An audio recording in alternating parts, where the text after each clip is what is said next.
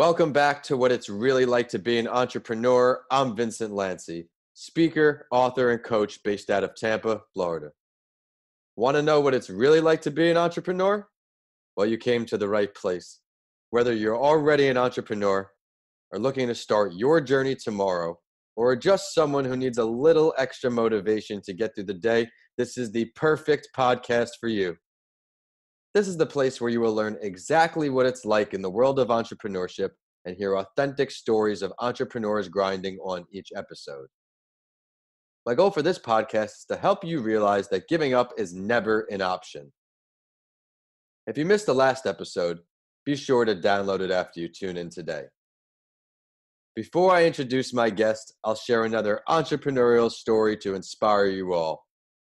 For today's episode, I will introduce the entrepreneurial journey of self-made billionaire Carlos Slim. Carlos held the world's richest person title from 2010 through 2013. As one of the world's richest men and Mexico's richest persons due to his numerous holdings in Mexican companies, the business magnate boasts an estimated net worth of $70.2 billion, according to Forbes. I found it interesting to learn that he began forming his business acumen at around 10 years old and attributes his success to his father. Each Sunday, Carlos's father would give him an allowance of 5 pesos and make him write down all of his childhood purchases in a savings book. Together, they would analyze the ledger and all the activities. As he followed his dad's financial advice, he began building his own wealth. Young, age 10, he opened his first checking account. Next, he soon withdrew money and began purchasing government savings bonds for 10 pesos. He did this because he wasn't earning enough return on his deposit. He was recognizing this at 10 years old. Age 12, he started buying shares of Banco Nacional de Mexico. And age 15, he is now a shareholder at that bank, and he kept investing through his years in high school and attended his first board meeting at a mining company when he was a teenager. Philip, what'd you like best about that story? I really liked it. It was interesting. Thank you. I really liked that the man must have had quite some foresight at the age of 10 and then all the way through his teenage years. And that's powerful. When I was a child or teenager, I was just a child and teenager. I grew up in a pretty protected, kind of privileged manner. I did start at my entrepreneurial journey quite young. I was 18 or 19, I guess, and I'd always worked.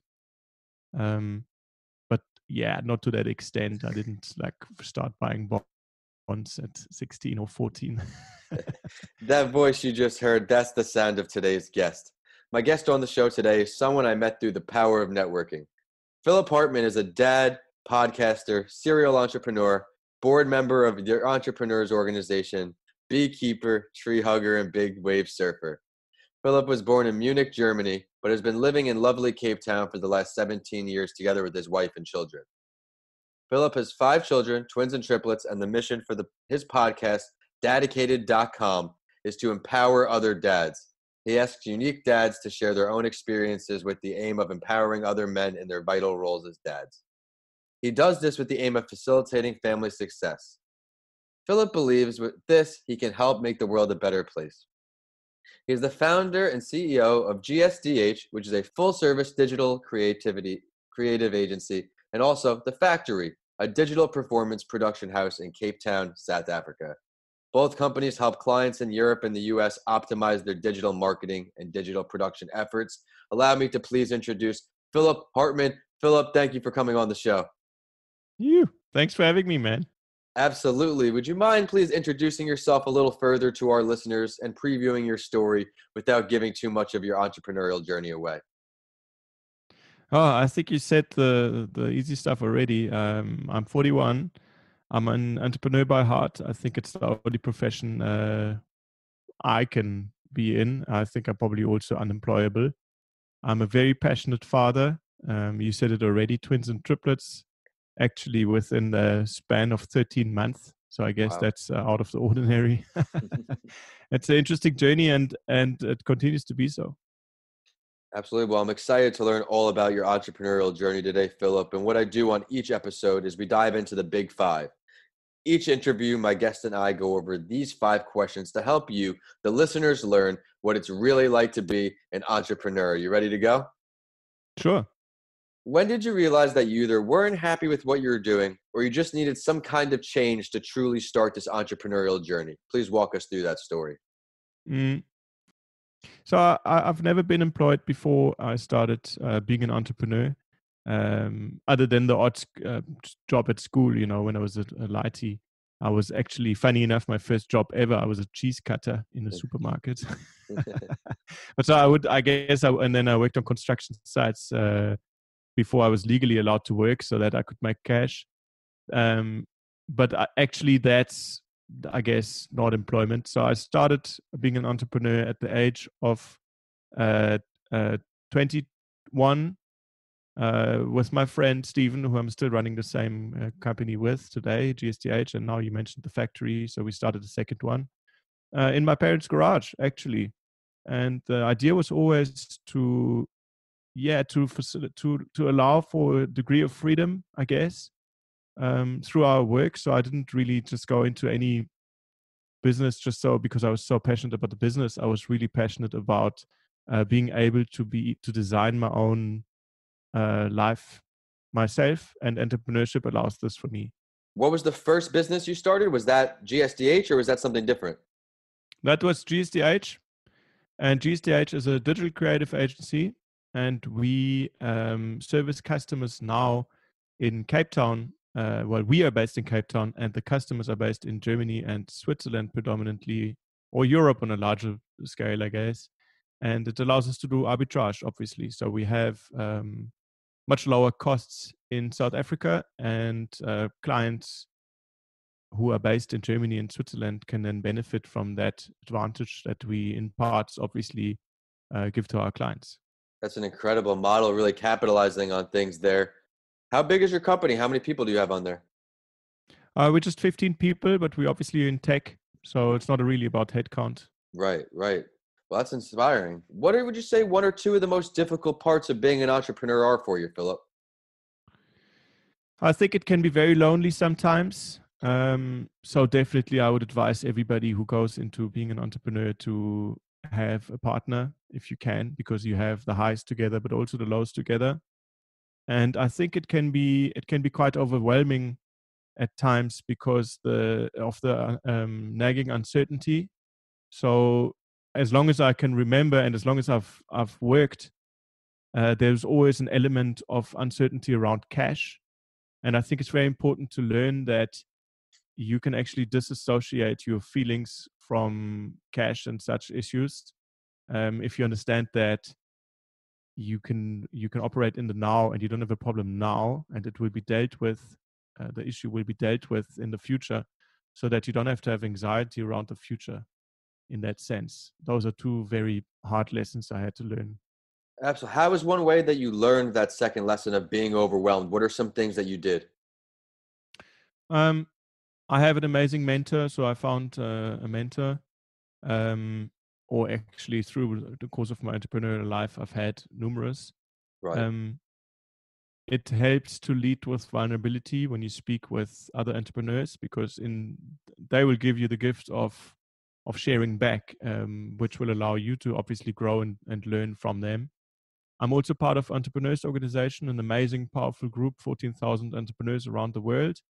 And there again, we share in organized groups. So it's something we call forum. It's between 5 and 8 people, and you meet once a month, and you check in on a very specific kind of format. It's very structured. Everybody gets the same airtime, and you go quite deep, and that really helps. It's a peer-to-peer learning kind of format. Mm-hmm. So when you ask what helps, it helps to learn from experience from other entrepreneurs. I think that's how you leapfrog your own development. And it obviously, if you can skip the odd failure through that, that's great. I couldn't agree with you more. One of the many missions of this show is to do just that, have other entrepreneurs learning from entrepreneurs, learning through our successes and our failures, because it comes up a lot that there's no blueprint for being an entrepreneur. You kind of have to just go with the flow, see what happens, and fix it up. Yeah, 100%. What would you say here now, Philip, as we move forward? A lot of learning lessons. We're talking about learning from other entrepreneurs. What is one of your greatest lessons learned or failures, and what did it teach you? Why has it stuck with you all the way until today? I think as I got older, um, and as I learn more from other people and learn more from my own life journey, I realized that not everything is as serious as sometimes you want to make it out to be. And sadly, a lot of us only learn this once you really hit rock bottom, or you encounter difficult situations. So in my particular instance, this was when I had twins and triplets in within only 13 months, and then suddenly, and before that we lost a pregnancy that didn't work, so that was quite stressful. And then you learn that the little dramas are not really so important, and you start to understand how to put things into perspective. And I think on on a larger scale, it's very important, or a larger picture kind of thing, it's very important to sometimes be able or acquire the knowledge to where you have to step back and look at things and reassess and let it go where you need to let it go. There's no point in carrying the past with you, because the past is the past. And if you can control or take control of the present, but create options for the future, and I'm not saying I can do that. It's just an insight that and I try to do that, but it's just an insight. So if you can control or take control of the present, or at least aim to do so, and create options for the future, that's a very powerful thing to do. Absolutely. Would you credit your ability to planning so well for the future through being in the Entrepreneurs Organization? Or what Yeah, are some, 100%. yeah, Yeah. if you could share with our listeners, what are some ways that you kind of are doing that? So again, it's the access to the network of these international entrepreneurs, and it's quite amazing to tap into that, because every single member in there is an entrepreneur with a company at certain scale. You need to have a minimum turnover, and you need to either be a founder or majority shareholder in the business. And so that's already kind of like a filter for like-minded people. And I find that there's a lot of, the majority of people there are doers, man, and they understand they have the same issues, or they've gone through the same issues that you are going through or will go through. So there's an abundance of learning there. And you mentioned my podcast, for instance, earlier. For that, I've been able to source amazing dads, a lot of them entrepreneur dads, but they're family men first. And I think that kind of speaks to the priorities again. A different way to put it would maybe be one of the big learnings that you asked for would be there's individual success.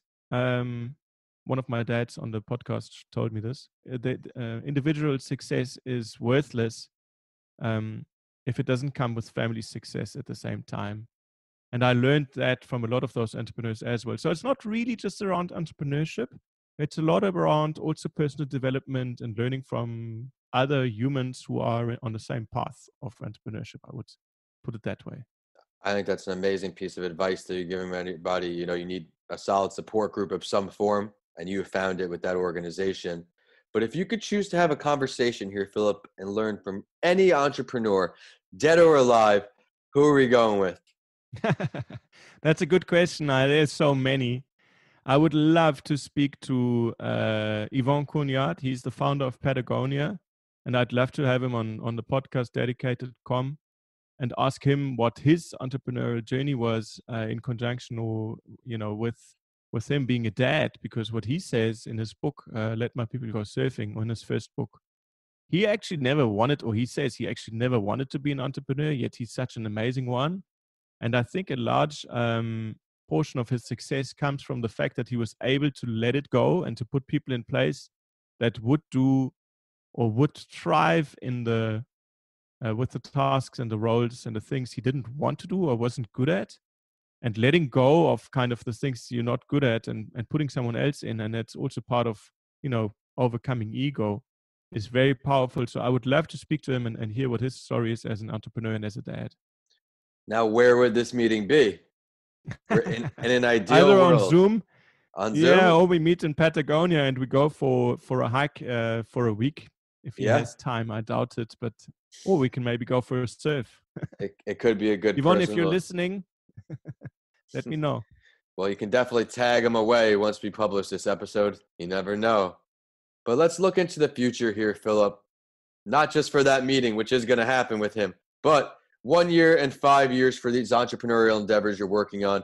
Let's do 1 year first here. Where do you see yourself in all of your entrepreneurial endeavors 1 year from today? Describe that for our audience. There's two things that I'd like to think I would like to achieve in that period. And that's not in the agency. The agency is solid and we're going quite strong and we have good clients and we have happy clients and good service, and that's good. I would like to make a pivot towards a more meaningful journey in my entrepreneurship where I actually make an impact on society through my work. And so I'd like to become more of a social entrepreneur. And there's two areas here. We recently started a initiative called togetherforcapetown.com, where we're aiming to provide 3 million meals for underprivileged kids in the township before the year is out. And we're doing so because economy has obviously collapsed in South Africa with a hard lockdown. We're in one of the hardest lockdowns in the world. You're not allowed out except for exercise between 6 and 9 in the morning, and you're not allowed to go to work unless your business is of a crucial categorization of crucial business. Okay. And so that's brought a lot of unemployment and hunger. So Oh, yeah. with togetherforcapetown.com, we're hoping to kind of funnel and channel energies and money and yeah, from organizations and people and companies around the world who love Cape Town because it's a beautiful place and we'd like it to be that way. So that's the one thing I'd like to achieve in the next 6 months, 3 million meals with this group of amazing people and entrepreneurs helping already. We started last week with 20,000 meals, so that was quite amazing. Wow. Congratulations. That's a great service you're doing to Thank you. everybody. That's great. Yeah, well, it's really required. You know, kids are hungry. That's not a joke. Like it's really, really serious. Yeah. And the second thing I'd like to achieve is Dedicated.com is now a podcast, but I would like it. And you touched on the mission earlier. So the mission is to empower dads with an aim to facilitate family success by means of obviously sharing stories from other dads and sharing experience.